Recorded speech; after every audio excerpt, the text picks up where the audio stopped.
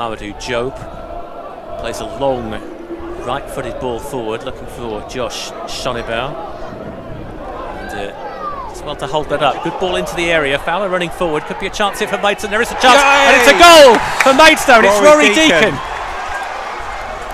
So Barnet with a corner on that far side, comes towards the near post and it's headed in. It's the equaliser for Barnet. It's the number 3 decision coming back to haunt Maidstone rather than non-award of the free kick. We'll have to see it on the highlights.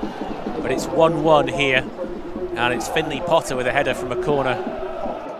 It's on the near side as Barnet attacked the Elvis end in the first half. Ball is floated in, bounces around the area, and somehow it's cleared. It's awkward. It's still not been cleared. This should be the second. It is the second. It's 2-1 to Barnet, and Maidstone really only got themselves to blame there. Potter again. Yeah. Again, not picking up the same as similar to Tuesday night, not picking up the back post, but multiple chances there to clear that ball. Into the Barnet dugout from Maidstone throw. It's thrown quickly downfield. Barham was the target. Wadasanya will get under it. And they now saw Wonjao Smith on the left-hand side into the area. Good run by him. He's gone down. He's going to get a penalty. And it's a penalty for Maidstone. He just dangled his leg there, really, didn't he? I mean, Wendell Smith got the ball past it. Referee just telling players to get back. Whistle blows, Wonjao Smith steps up and scores! And it's a Panenka. What a hit from Wonjao Smith that is. Regan Booty to take first for Maidstone.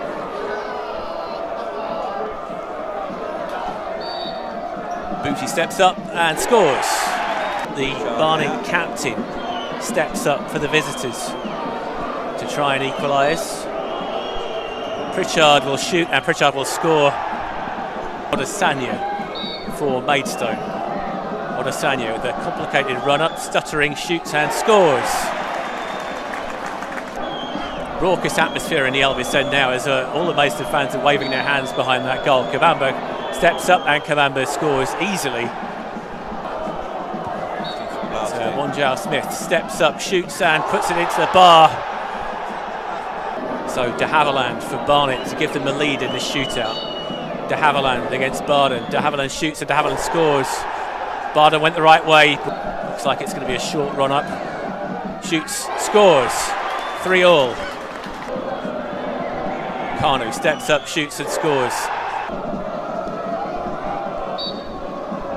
Barham steps up, shoots and it's saved, and Maidstone are out of the FA Trophy.